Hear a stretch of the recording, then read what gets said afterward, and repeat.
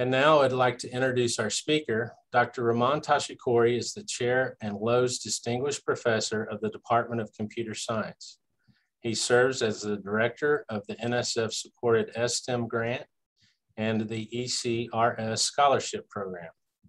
His main area of research is in image processing, data science, visualization, and honeybee monitoring systems.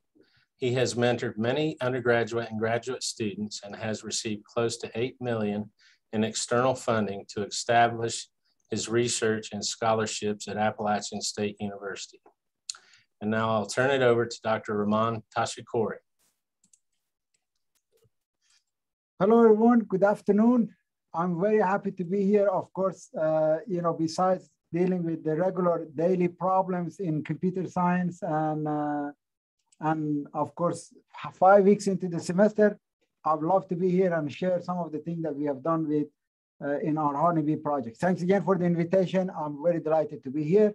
So talking about some computing tools that we use for honeybee monitoring system and share the Beemon project and the Appstate project that was recently funded by the North Carolina Office of President. So motivation is that the honeybee is always among the best pollinators. When it comes to our agriculture, they've helped the flowers' fidelity because once they find the resource, they go back to it and they let their basically system to go back to it in a large number. About 1/3 of our food comes from the honeybees, which is about $235 to $577 billion per year of revenue. In recent years, we have lost about 50% of the bees because of different reasons. And they still, we are studying the cause of those. Collectively, they used to be referred to as colony collapse disorder. In our region, the main cause of problem is varroa mites. But so we are trying to kind of address the issue.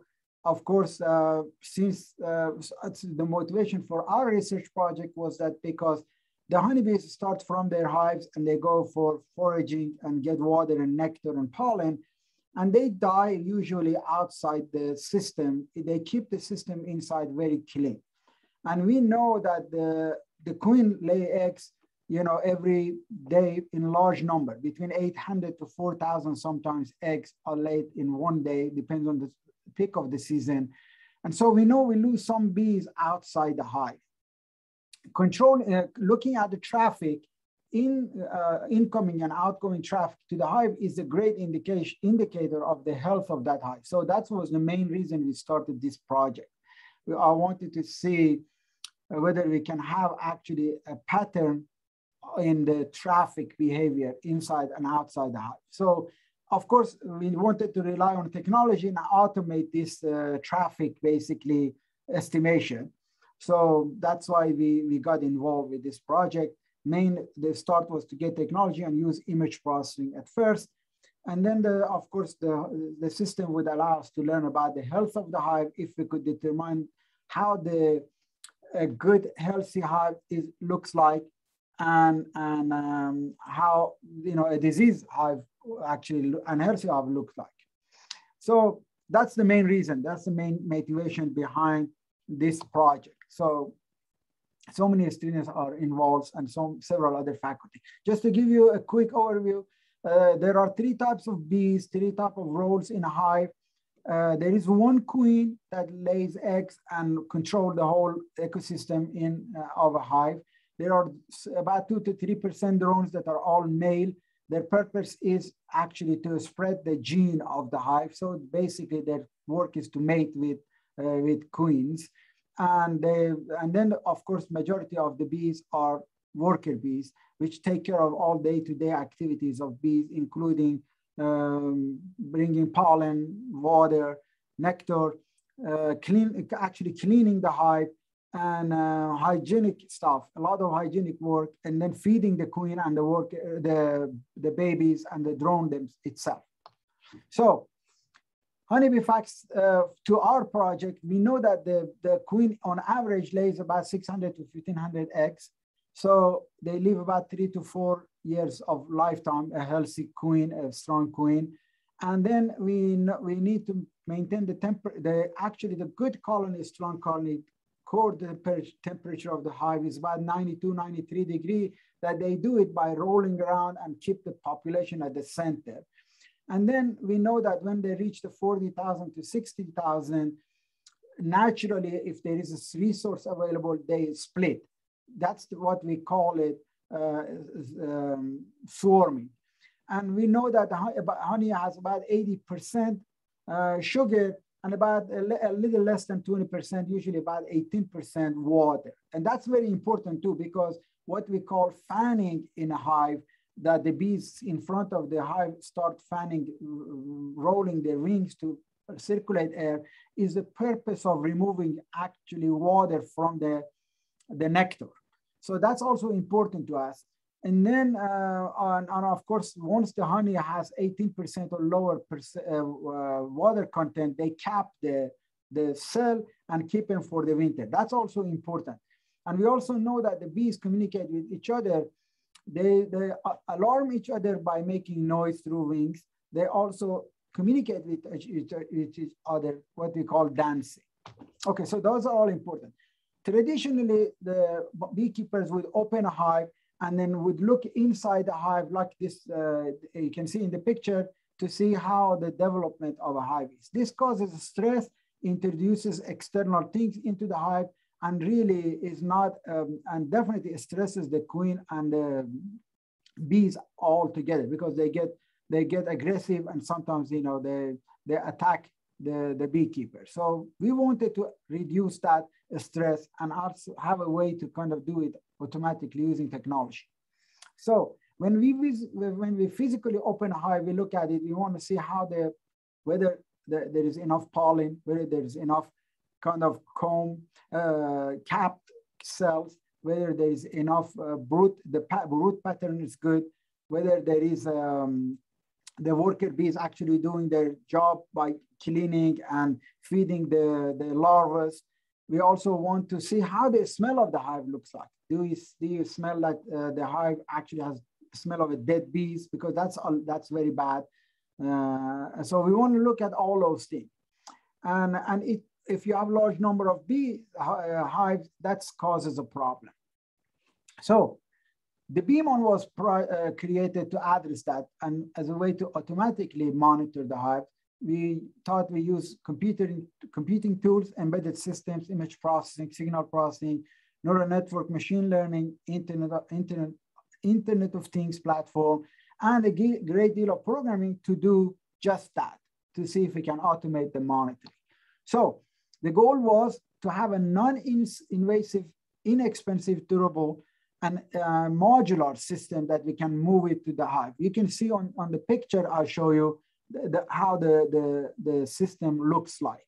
And so reliability of the system and cost was very important to us. So it took us 6 years to actually fine tune the system to the point that now we are confident that it will work reliably. So this is the system 11B. In front of the hive, you can see the wires coming. At the bottom, at the entrance, you can see that from the top, a camera pointing to the entrance. There are wires on the right that goes to the temperature and humidity sensor, and one goes to the microphone. And on the left, so you also see the internet connection. You can see actually the Beemon in action. Let me stop sharing and take you to another screen so you can see Beemon in action. This is Beemon in action right now, what we call near live from our house, from the two of the hives. So bees coming and going, we have an opportunity to annotate. For example, this is a medium traffic, and I see the pollen coming in. You can see the bees bringing some pollen on their legs. So you can see that, and then white pollen, yellow pollen. So I'm going to mark it as pollen at this late in the season. I don't see any drones. So, but you can see that this is a very healthy hive from the indication that you see a good number of bees coming in. As I say, if you pay attention, you can see a good number of bees coming with pollen. And of course, being in goldenrod, a majority of the pollen that coming in is dark gold. So going back to the slides again. So this was actually just a view of, am I back on the slides, Paul? Give me a thumbs up. Okay, so that gadget in front of the hive is recording all of these things, and then we bring it to our server and we start analyzing. So we listen to the audios and then we watch the videos through different tools. So this is the Beemon system. So this Beemon system, you can see that the hives are lined up, the monitoring system gets in front, then we do the internet connection. We have an IoT, Internet of Things platform that manages the data in and out. And then on the side, we do image processing, signal processing, AI. And so the new project that just got funded, App Maze, I don't have many slides, but let me show you how it looks. So we combine and we extended the Beemon. App Maze actually have a yard. It's a big data project, bring the data in. By the way, thanks to the Office of Research for helping get that proposal out. And, you know, I'm glad that it was selected from our campus. So, and the project just started. So it's a great thing for our campus, and thanks for the support. So the big data comes in. We have several, in this process, we have audio recording, video recording. And then for the first time now, we are doing genetic studies. So the genetic study is critically important because we think that the more diverse the bees are, the chance of survival is higher. We have some evidence of that. We want to prove it now. It's a hypothesis that hopefully by the end of third year, we have shown, and then we have a large amount of data for scientists to get in and study the data that we produce as a hub in North Carolina, and actually we'll be the first to do this. So we will be a hub to for many scientists across the world. So the Beemon actually written in Python, and so we do audio recording, video recording, humidity, weight, and almost near time video that I just showed you with 1 minute delay. I'm going to just show you an overview of the machine learning process. You can see this is the detection of bees that we use for the traffic analysis. The beehive on the top right brings the data into the server that we have. And then we do a lot of image processing to do the background subtractions. We do object detection. In our case, objects are leaves, bees, other insects, but we want to make sure that we count the actual thing, which are the bees. So we do optical flow and a couple of filtering, and this is what we get. In front of a hive, you see the bees coming in, we mark them, and then if there are the square, actually what we call blob detection. This blob detection goes to a motion detection that we detect the blobs. If they move, we can count them as bees. And then the question is whether these bees are coming in and out. So we set up different boundaries in front of the hive. You can see the square boundary here, rectangular boundaries here, and there we are. We count the bees, we do the analysis of the traffic. And here is on the right hand side of this picture, you see a graph that produced that shows the traffic in and out of a hive. And this hive happened to be a hive that got robbed. How did we find out this hive was in trouble? Because when we put the bees inside the hive at the beginning, the queen started laying eggs within a couple of days. It takes 20 to 22 days for the eggs to start hatching. But the current bees live only about 40 days, so they die. So we expect that we have a start high, the number of bees goes down until the new bees start hatching, then the number goes up to a peak, which is about 40 to 60,000 bees, depends on the size of the hive. And then they slowly come down to a plateau and then go to the winter sleep. You can see here in this picture that there was a sharp drop almost close to zero. That was a bad sign. That means they got to a peak here, but this drop was too sharp. And then suddenly we saw a peak right here.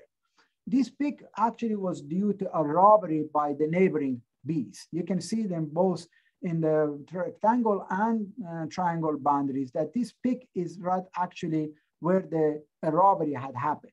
As a result of robbery, the bees from the neighboring hive come and steal all the honey and nectars, and then basically destroy the hive that actually got robbed.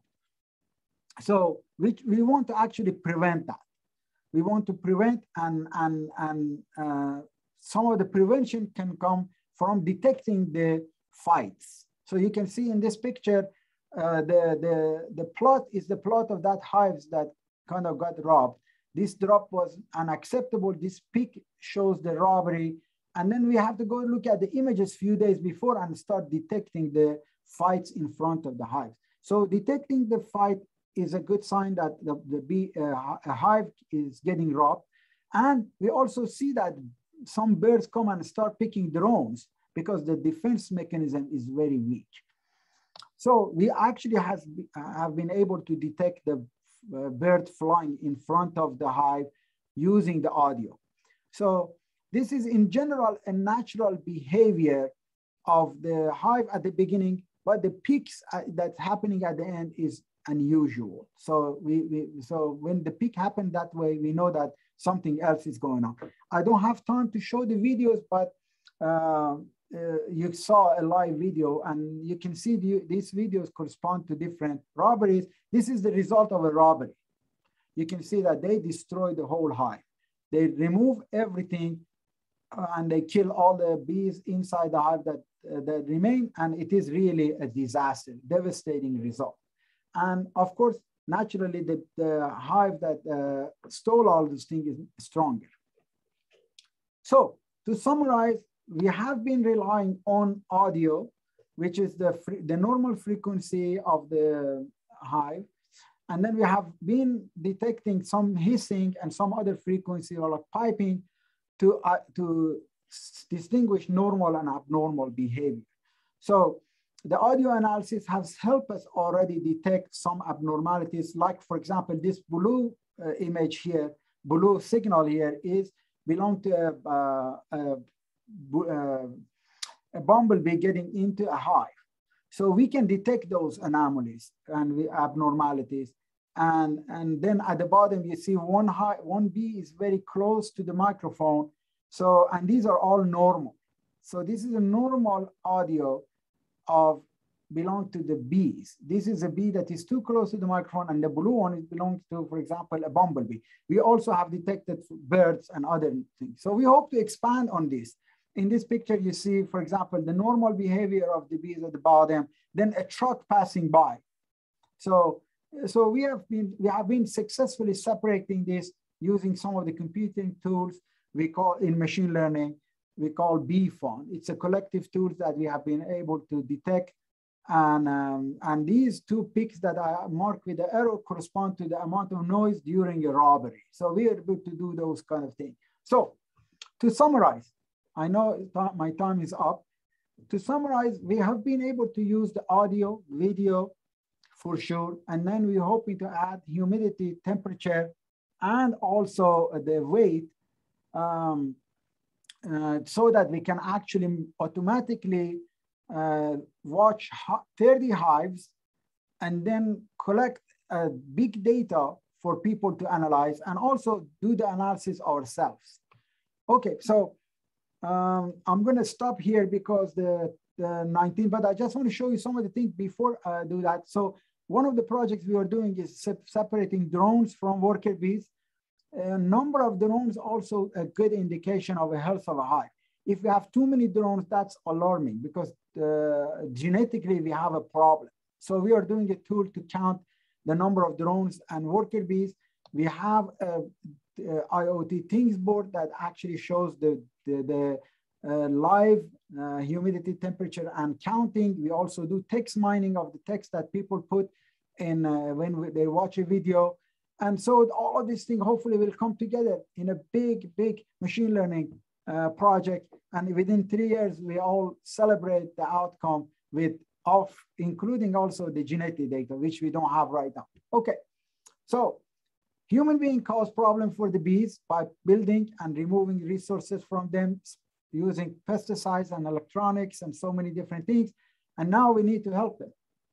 And to help them, we need collectively to come together and having a competing tools to monitor and get over these adversities is critical. So, and that's what the idea of Beemon and app-based project is. I would like to acknowledge my colleagues, Dr. Hamza, Dr. Perry, Dr. Wilkes, who have been directly involved with the project. So many students, you can find their names and their research papers and presentations on our Beemon project. And of course, Office of Sponsored Program for helping us getting together. And before Paul moves to the Office of Sponsored Program, was office manager here and helping us putting a lot of orders to get things going. Thank you all very much. Any questions? So thank you, Dr. Tashakkori, for an informative and very interesting presentation. I'd like to open it up for questions now. If you would like to ask a question, please type your question in the Q&A or chat box at the bottom of your Zoom screen and hit send. And we do have one question so far, Dr. Tashakkori. Are the Varroa mites something that affects bees everywhere or just in the North Carolina area? This is an excellent question. Actually, it affects everywhere that they practice modern beekeeping. It's very interesting that when we commercialized beekeeping and created these hives that and forced the bee to become bigger and created bigger cell for both to keep more honey and also to keep their larvae, might start actually putting more eggs in those cells. So the bigger the cell, in fact, drone cells are having the larger number of eggs. So then the natural bees, they don't have a big enough cells for the Varroa to get around. And they have very few Varroa mites in there. So it's an international problem across the world. And the more commercialized they have become, the more problem that we have introduced, because the cells that we collect honey and also be used to lay eggs in them are bigger, and therefore Varroa can get in there and lay a couple of eggs, some cells more than one egg. So international problem across the world, global problem. So thank you, Dr. Tashakkori. Next question. When bees take over and destroy a beehive, where do they take the honey? Very good question. They don't take the pollen, they only take the nectar and honey back to their hive, and it's already low percentage water. So immediately they cap it and they restore it and they use it for the winter use. Great. Are there any IT limitations you're having with your current way of monitoring the hives? Very good question. I love that question, Tom. Of course, I'm calling you after this talk to get help. So we are placing hives all over the place. I think we're going to put 5 locations on campus based on the agreement that we had, based on the initial visit we had with Lee Ball, maybe 2 at the State Farm. These hives have to be connected with internet cable because video is a problem. We have tried several different ways to do wireless. Unfortunately, when it comes to the video, especially when we have large traffic, the video file become big, and we have had problem transmitting the video files to our server. So yes, there is a limitation, and we need really to have a wire connected internet to these hives. So that's why the hives are usually not too far from the buildings that they provide us access to internet. At my house is about 40 feet away. They don't bother anyone, but I use a cable from our internet router, and these are uploads, so they don't compete with the Netflix and other things on make sure my soccer game watching at all. So yes, so there is a limitation. The faster, the better, and in fact, we can improve the resolution of the videos if we have faster internet. Yeah, let me know when you want to talk. Absolutely. Sounds good. I want to have 2 at your house too. That'd be great. Next question is, when hives are robbed, are there any specific strategies to attempt to restore them, or is it better to relocate? Very good question. So Sarah, that's a very good question. So last year we got robbed, and I moved I had moved to a new house. I moved the hive back to my old neighborhood with my old neighbor that, so they kept them for about a month. They say if you move it within 2 miles, the other bees stop kind of attacking them. And some people actually cover the whole, they put some sugar syrup and they cover the whole hive. Those strategies don't work.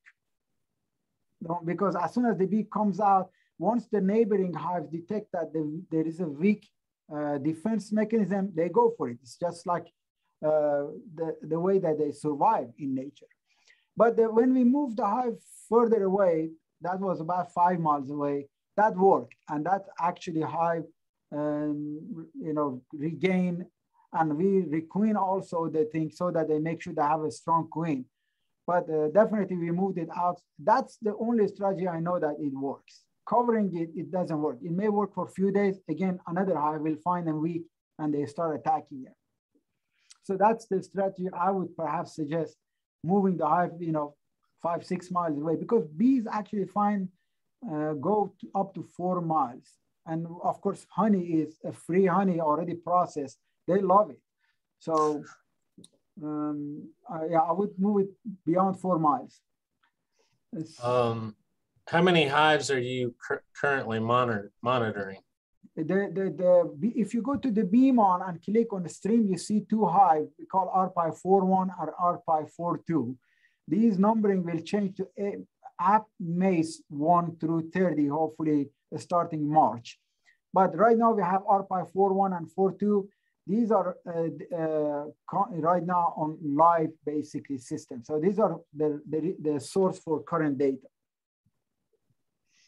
Have you and other scientists been able to make any progress on determining what the cause of the honeybee decline is? What's causing it?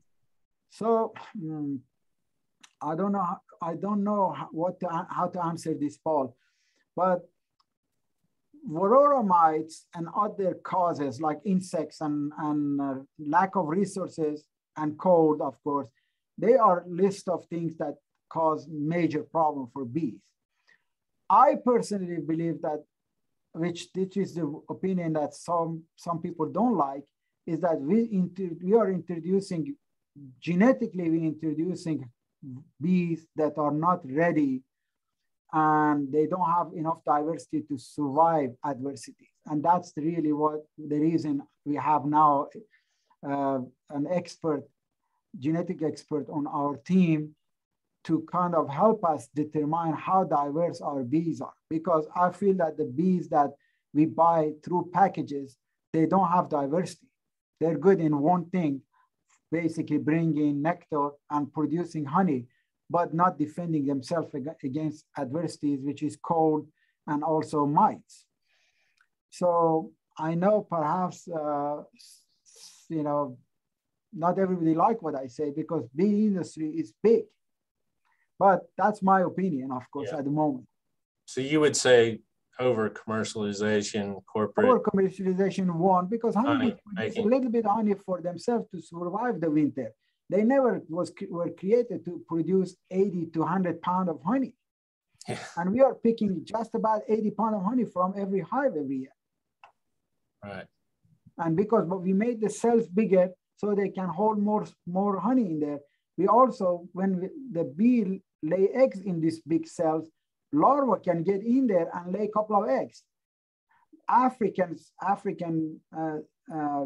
combs, honeybee combs are very tiny, and the bees are much thinner. So the cells are thinner, and varroa mites, even if they can't get the chance to actually go lay eggs there. Thank you very much. Thank you. I believe that's all the questions we have. And I'd like to thank Dr. Tashakkori, our presenter, for offering the sessions for the research and creative activity at Appalachian event 2021. Don't forget to visit the event website to view other available sessions, research posters, and recordings. Lauren and her team will be posting a recording of this presentation if you'd like to share it with your friends or colleagues. And I'd like to thank our audience as well for those wonderful questions. And we will in this. Dr. Tashakkori's got some information here if you'd like to reach out to him. And please let us know if you have any other questions that you think of later. Thank you very much, everyone. It's been a pleasure. Thank you. Thank you, everyone. Keep up the good work. Thank you, Dr. Tashakkori.